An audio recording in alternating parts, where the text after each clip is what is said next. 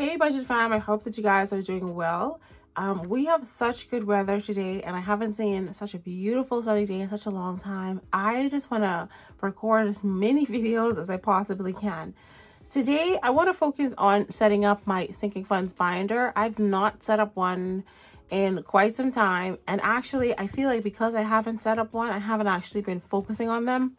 So even though I'm doing all of my savings challenges, and at the end of the 3 months, I took all that cash and I put it towards my expenses for my vacation, put some down to paying for some bills, and you know, just wherever I saw it fit, I felt like I just wanted to get a little bit more structured. So we're setting up a sinking funds binder, and I've got this wonderful green binder from Maria over at She's Cottage. She came up with a few new binders. I ordered 2 of the neutral ones, this one and that one, and she was kind enough to gift me with the green one, and I am so happy.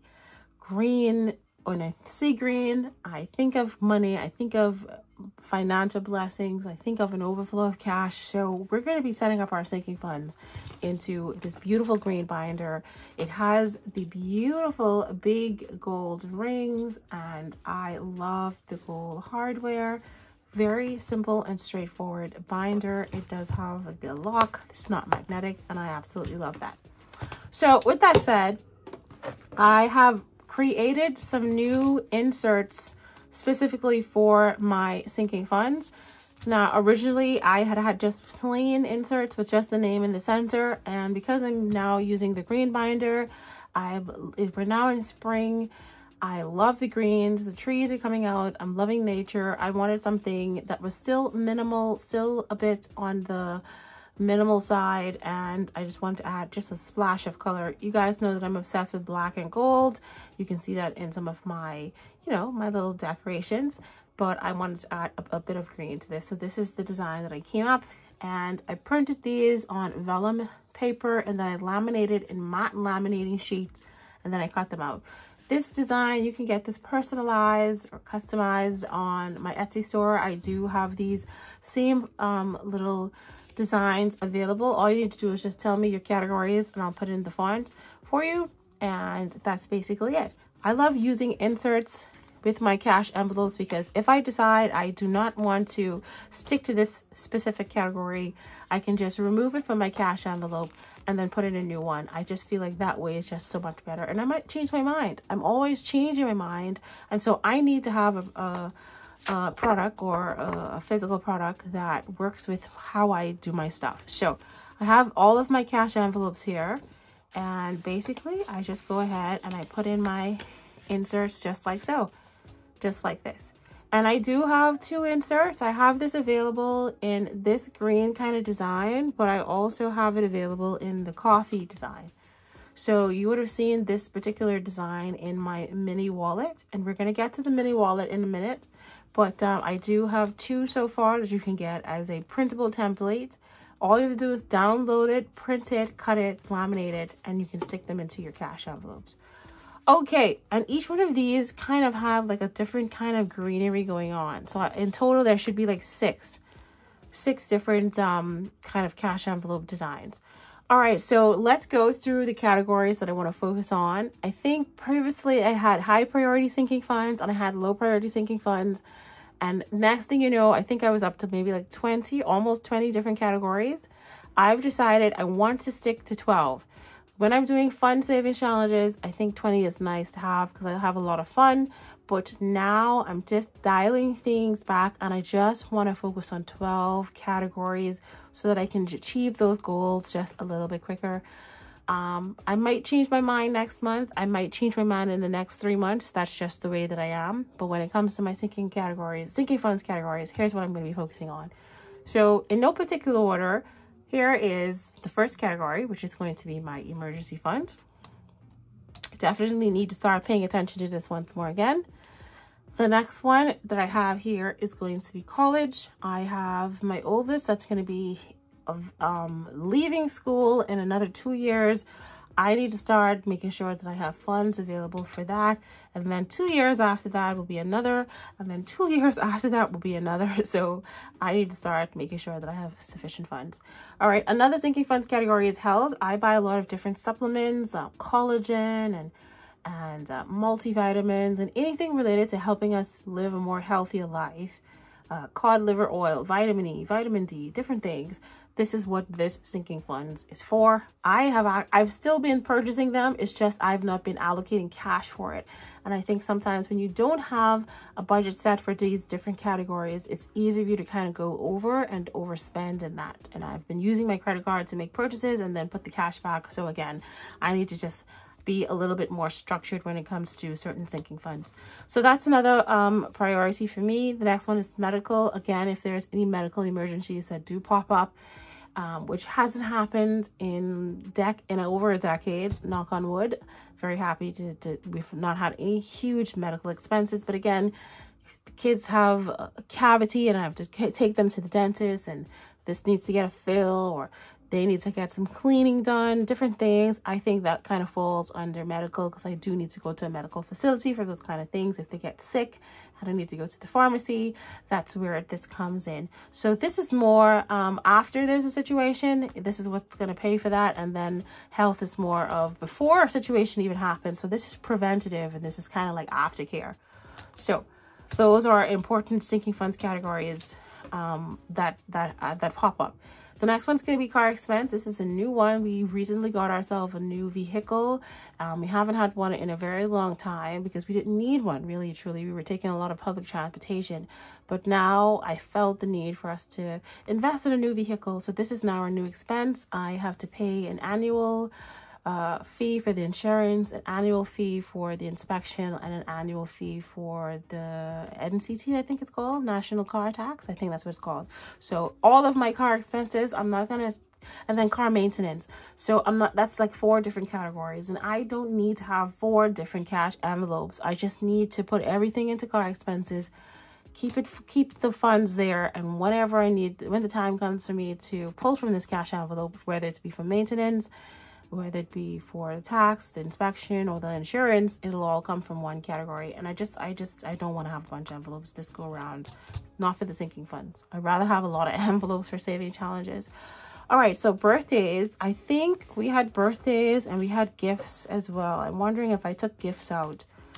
I think I did. So now I have birthdays and gifts all together. And you know, the Zodiac saving challenge that we do for my weekly saving challenges, like we try to do 10 euros every week. That's where the cash is going to be going. So my Zodiac saving challenge will fund my birthday sinking fund. And we actually have had cash in here now since I actually started cash stuffing last year. So this has just really been floating around. This is the money from gifts. Now, the money from birthdays I use anyway. We had 3 birthdays in February. We'll have another birthday in June, and then 2 more birthdays in September for me and my husband. So again, birthdays and gifts will now be together, but that's just letting you know that it's for 2 different previous sinking funds. Next up, obviously, is Christmas, and I am so ready to start cash stuffing for Christmas. I believe I'm going to start cash stuffing for Christmas in June, because during the month of May, I'm going to be very busy with my Build a Farm Saving Challenge at the Farm Island. And that's going to be the focus of May for me, just trying to get that out of the way and save as much as possible. And then once June comes around, I feel like it's time to start getting a head start on saving for Christmas. So anything Christmas related, that's going to be going into that cash envelope. Back to school, I have to start spending come the month of June. So I definitely need to have this cash envelope ready and available when the time has come. I'm going to have to start shopping in a couple of months. So back to school for all of the 6 kids definitely has to be a sinking funds that I have here. So next I have vacation. Now I could have just had 1 envelope for vacation, but honestly, these are 2 different kind of vacations. Famcation is the family vacation for all of us, for me and the kids. And what we really want to do is we really want to go to Spain this year. And that's going to be a few thousand. So I have to start putting some emphasis on this if I really want to make this happen this year. Even if we don't get to go to Spain, maybe we'll do something local, like go to the UK or something like that, or maybe even to Germany, someplace in Europe. But I really would love to visit Spain for the first time. Vacation is different because this will just be me and my husband, and I really want to go to Greece this year. If I don't get to go to Greece, I'll go to Greece next year, but for our anniversary this year, I want to either go back to Paris, where Paris was our very first trip we did when I started cash stuffing, so it means so much to me. And I'm happy to go back there again. I quite enjoyed it. So if we don't get to go to Paris, if we don't get to go to Greece is my first preference, then we will go to Paris. And Maria was so sweet. She made me a Greece savings challenge. And so the Greece savings challenge is actually going to fund the vacation sinking funds. Anyway, so that's the 2 vacation cash envelopes that's going to go into here. Now, this and this are the last, these are the last 2. So it should be 12. Entertainment and miscellaneous. Anything, and then I just have a cash envelope in the back here for for any extra cash. Anything that simply pops up unexpectedly, unexpected expenses, a sinking fund, anything, it's all gonna go to miscellaneous. I don't need to have multiple envelopes for different things. I'm just gonna stick everything. Shopping, if I go over budget on shopping, that's miscellaneous. Everything is just going to come from here, and if the money isn't here, then I simply just can't do it. And then lastly is entertainment, going to the movies, maybe visiting a new area, going sightseeing, going to the library, maybe going to Starbucks to get some coffee or doing something. So entertainment is anything fun and exciting that we do locally or anything like that. Now when it comes to taking like trips, entertainment has to come from, if I go on a trip and I do something entertaining, it's gonna have to come from the vacation if I'm with my husband, or if you go with the kids. Everything for that trip needs to go into the famcation. This entertainment is just if we decide on the weekend, let's take the kids to the movies, let's take a drive down to the ice cream shop, let's buy some pizza and watch a movie or something like that. That's all that's going to come from the entertainment cash envelope, and that's it. If we want to go shopping on the weekends and just buy something new, that's going to have to come from miscellaneous. I could have possibly put shopping in here. The reason I did not put shopping in here is because that's going to come from the wallet. So in my wallet is different. I have different categories into the wallet. So in my wallet, I have a category for transportation. Because these are the weekly expenses that I pull from relatively quickly, whereas these ones, I'm not going to necessarily be pulling from these sinking funds every single week. Okay, so again, the ones that I pull from on a more frequent basis, I put that into my wallet. And the categories that I have for this is transportation, coffee, lunch, for when I go to work, grocery shopping, and also I have a miscellaneous in my wallet as well.